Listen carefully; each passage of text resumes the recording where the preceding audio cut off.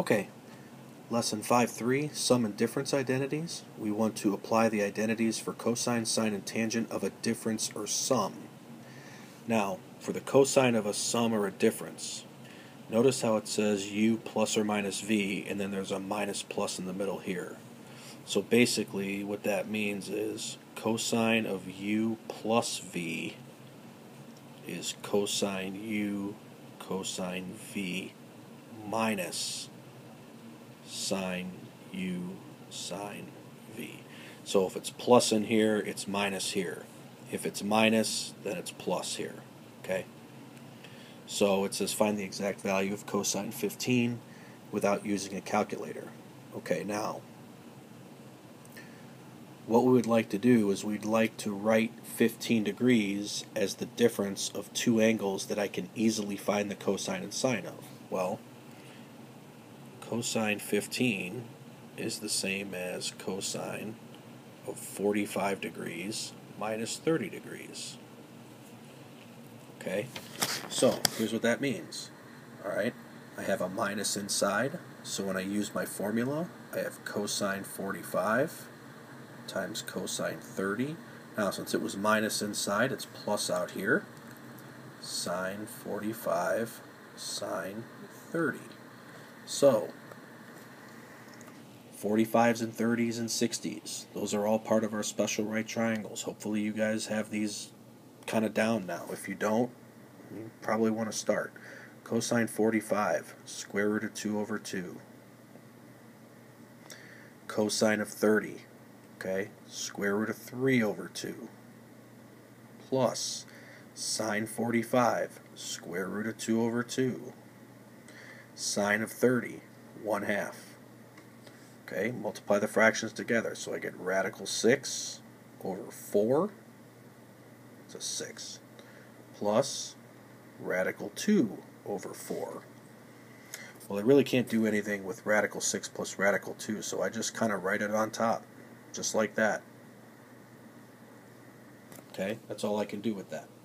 Okay, so the idea there is we want to take the angle given and we want to break it down to either a sum or a difference of 30s, 45s, 60s, and use our reference triangles and our unit circle to help us out there.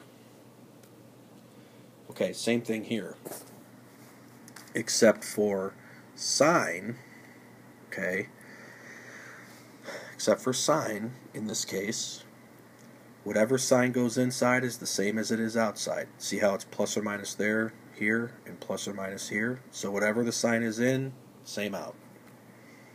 Okay, so they want us to prove these identities. Okay, now we proved identities in 5.2. Okay, so we want to take this, we want to take this, we want to take this, we'll try it again. We want to take this left side and try to get it to be sine x. So, cosine pi over 2 minus x. Now, that's the same, okay, if we go back, okay, cosine of a difference, so it's a minus inside, so it's a plus on the outside. So, cosine pi over 2 cosine x, okay, plus sine pi over 2 sine x. Now, the cosine of pi over 2 is 0 times cosine x plus sine of pi over 2 is 1 times sine x. So 0 times cosine x is 0 plus 1 sine x. Well, that's just sine x, which is the right side. So that's a problem very similar to 5.2. Now part B, now we have to do the sine. So we want to make this sine pi over 2 minus x into that. So for the sine, okay, for the sine of a difference, okay, whatever the sign is inside, it is outside. So we have sine pi over 2, okay, Actually, hang on a second here.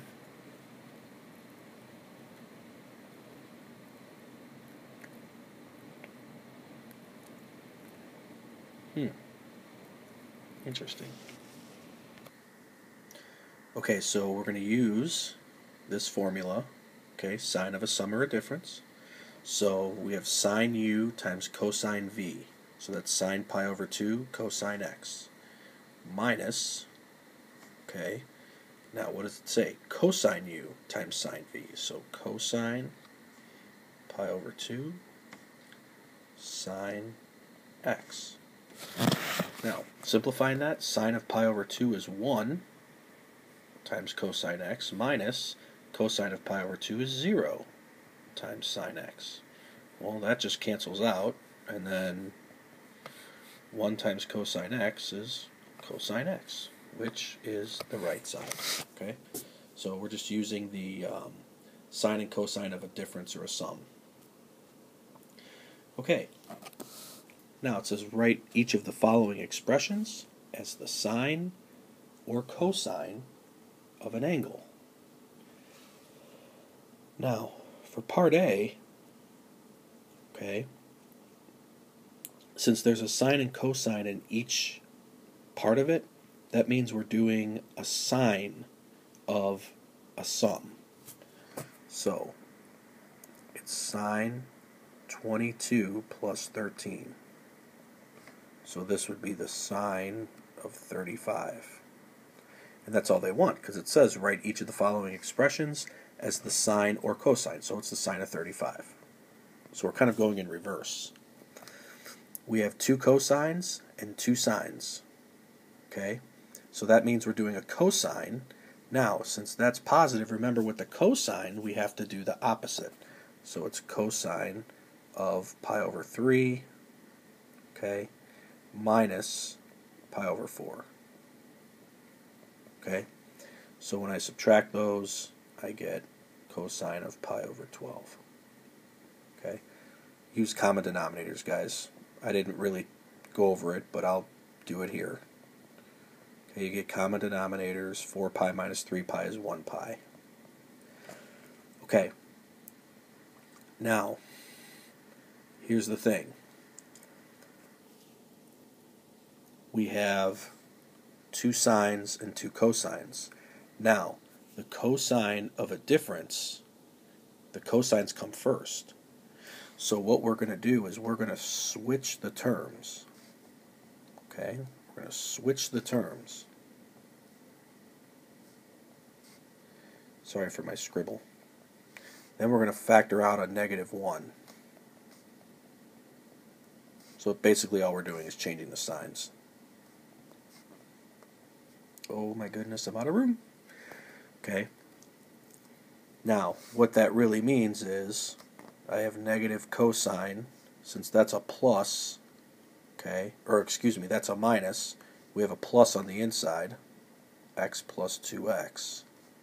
So our final answer is negative cosine 3x. So just by looking at A, B, and C, we have to be able to identify whether it's a sine of a difference or sum or a cosine of a sum or a difference. Okay? Tangent of a difference or sum. Okay? So there's our tangent. Okay? Those are our formulas for tangent. Now, it says to prove that the tangent of theta minus 3 pi over 2 equals negative cotangent. So again, we're proving something. So this is just like 5-2. So why does that keep happening? We want to get this to be this. Okay, so I go back. It's the tangent of a difference. So we're going to use this. So let's see. We're going to have... Let's see. Wait a minute.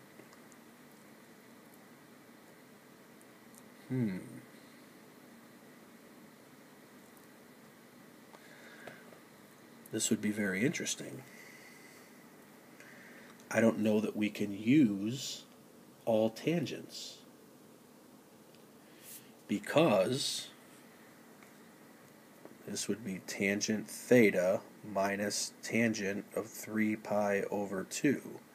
But the tangent of 3 pi over 2 is sine over cosine, so that would be negative 1 divided by 0. So that would be undefined. So we can't use this particular formula. So now you're saying, well, now what? Well, what is tangent? Tangent is sine over cosine. So what we're going to do, this is very interesting. We're going to do the sine of theta minus 3 pi over 2 divided by the cosine of theta minus 3 pi over 2. Now, we can do those, okay? So we're going to have a big honkin' fraction, okay? And I can't draw a straight line. That's terrible. That's insulting to straight lines. Here we go. All right, so we use our sign of a difference. So that's sine theta cosine 3 pi over 2 minus cosine theta sine 3 pi over 2. That's a pi. Over, now our cosine of a difference. So I have cosine theta cosine 3 pi over 2 plus, remember, if it's a difference for cosine, you have to switch the sign. Sine theta sine 3 pi over 2. All right, let's simplify. Cosine of 3 pi over 2 is 0, so that cancels that out. Sine 3 pi over 2 is negative 1. Okay, it's 270. So I have negative cosine theta times negative 1. So I have positive cosine theta on top. Okay, on the bottom, cosine 3 pi over 2. We already know that's 0, so that cancels that out. Okay, plus sine theta, sine 3 pi over 2 is negative 1. So positive sine theta times negative 1 is negative sine theta. But cosine over sine is what? Well, sine over cosine is tangent. Cosine over sine is cotangent. And since it's negative cotangent theta. Which, oh, looky here, is the right side. Okay? Now, normally, you would be able to use those two formulas. But because of the nature of this problem, the 3 pi over 2 makes it impossible. Okay? So, in this case, we had to break it down to our sine and cosine. Okay, now a lot of you are going to be like, well, how do you know to do that?